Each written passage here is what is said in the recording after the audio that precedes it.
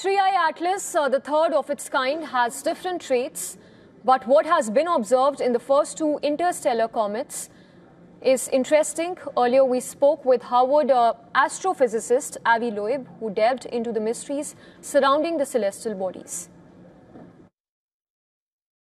One possibility is we developed, in addition to nuclear weapons, artificial intelligence, and we are getting to the point where we have plans for space that could be potential threat to any neighbor.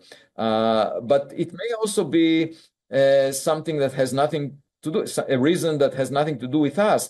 Maybe they monitor the solar system and they do it routinely. There were 5 mass extinctions on Earth over the past, 500 million years. And it's interesting to ask the question of whether any of them was a result of a visit where whoever is an interstellar gardener that seeded life on Earth is checking how the experiment is doing, is disappointed by the outcome of what's going on, and then they reset life. So when the dinosaurs were roaming, they decided to reset life.